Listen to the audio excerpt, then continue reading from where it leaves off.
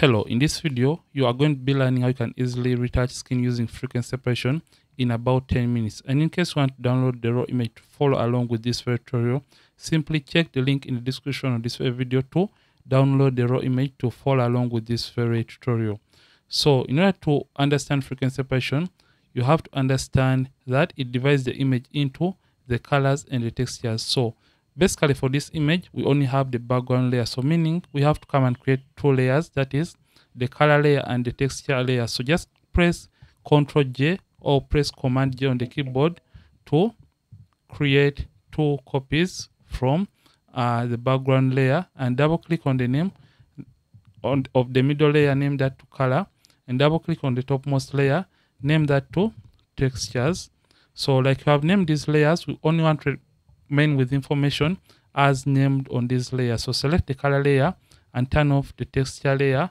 Then you're going to come to filter, blur, and come to Gaussian blur in order to blur out textures from the color layer so that you can remain with only the color. So click on an area on the skin that has more skin details, for example the forehead area in this case, and better you can zoom in to see the pimples quite well. So click on the radius slider, left click and hold down, and you drag this towards the right hand side and stop at the point whereby these pimples are just starting to disappear, or whereby the textures on the skin are just starting to disappear. Click OK, select the texture layer and now activate it. Then come to image and come to apply image. So remember, for a texture layer, we only want to remain with the textures and no colors. So we are editing a 16-bit image. So when you have 8 or 16 right here, it means your photo is either 8-bit or 16-bit photo. So under layer, select the color layer, channel RGB, blending for a 16-bit image has to be added. The scale is 2, offset 0, and make sure invert is turned on or checked, and you'll see the textures on this gray layer. In case you have 8 right here, it means your image is going to be 8-bit. So for an 8-bit photo, after selecting the color layer, channel RGB, come to invert, make sure it is not checked, and for the blending, make sure it is set to subtract. The scale is 2 and offset 128, or pass at 100%, and you'll have the same result. So I'll revert my settings to 16-bit settings in this case. So I'll just choose add, invert, and click OK. So after this, come to the blend mode, change it from normal and change it all the way down to linear light. Then select both layers, texture layer and color layer, and press Ctrl G, or you can use Command G on the keyboard to group these two layers. Click on the drop down arrow to open up the group and select the color layer. And after selecting the color layer, turn off the texture layer by hiding it. Then come to the brushes, right click and get the mixer brush tool. And for the settings of the mixer brush tool, you can simply come and make sure clean brush is selected. And also this second option that says clean brush after each stroke is selected, with a weight of 9%, load of 75%, mix at 90%, flat 100%. Make sure sample all layers is not turned on or is not checked. And after doing that, it is time to start blending the skin tone. So how to blend? You simply make sure you have not zoomed all the way in. So how to blend? You left click and hold down, or you click and hold down, and you start dragging to mix a given color and blend it to have a better transition. And after blending that color, release the click button, or release the left click button and left click once again on a brand new color.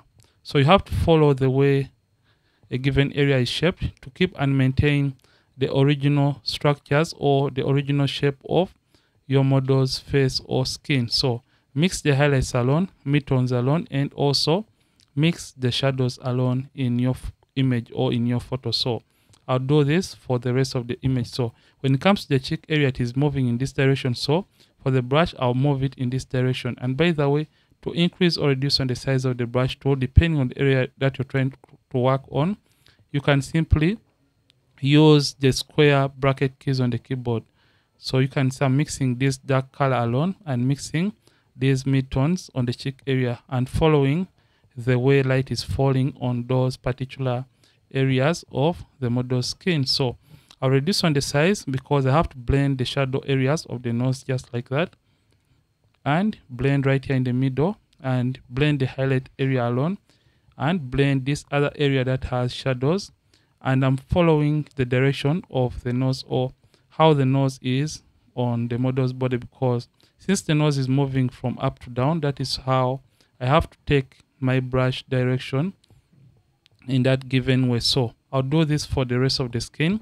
So don't forget the neck area and other areas of the image, for example, the hands and other particular areas that are shown in the photo that you're trying to retouch or edit. So I'll just come, increase on the size and blend all these particular areas. And as you can see, the image now looks better and it looks smooth. So make sure, by the way, you can even retouch with the texture layer turned on to blend or see the results quite better. So you can see the textures are still left intact within this very image. So in order to remove the pimples or blemishes, let me show you the before and after for the skin blending and smoothening of the skin tones before after. So to remove pimples or skin imperfections from the model's skin, we are just going to select the layer that contains the textures. Remember, pimples or acne are part of the textures in the image. So come to the texture layer, and for a texture layer, after it is selected, come to the tools and get the clone stamp tool. The shortcut for the clone stamp tool is S on the keyboard, so you can press S. And for your settings, make sure the hardness is set to 0.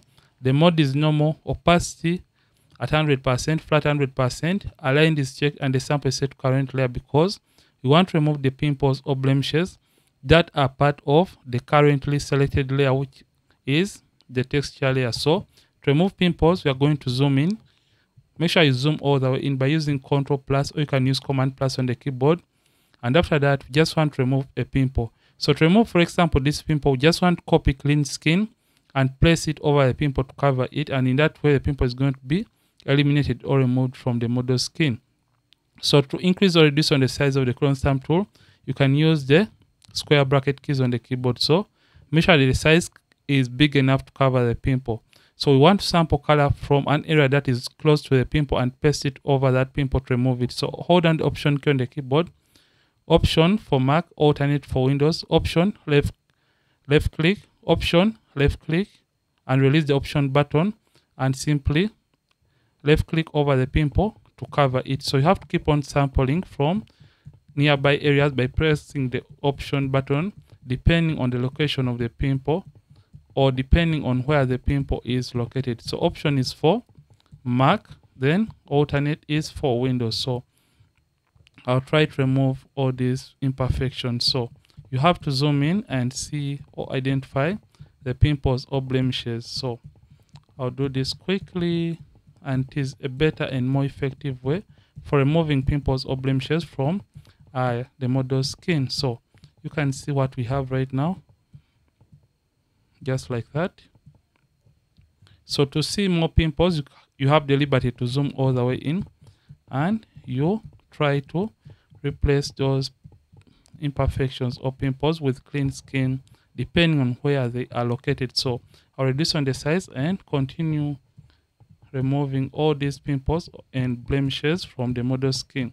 Remember, skin retouching is not only about using the Mr. Brush tool, it also involves blemish removal or removing those rough textures from the skin that are not meant to be naturally in those areas. So I'll just remove all these, and you can see right now the image is going to turn out to look better and smooth in this way. So after this, you can press Command- to zoom out, and let's see the overall before and after for the retouching of this very image. So this is a before after. You can even zoom in to see the texture. So we have worked on the image while still retaining the original skin details or skin textures on the model skin, and it means that we have perfectly done the skin retouching on this very model skin. So this is how you can easily understand skin retouching using frequency separation in about 10 minutes. And I hope you have enjoyed this video. Don't forget to like the video, and don't forget to subscribe if at all you have been watching and you are not a subscriber yet to this channel. Ronnix from ronnixphotography. Thank you for watching, and I'll see you in yet more videos on this channel.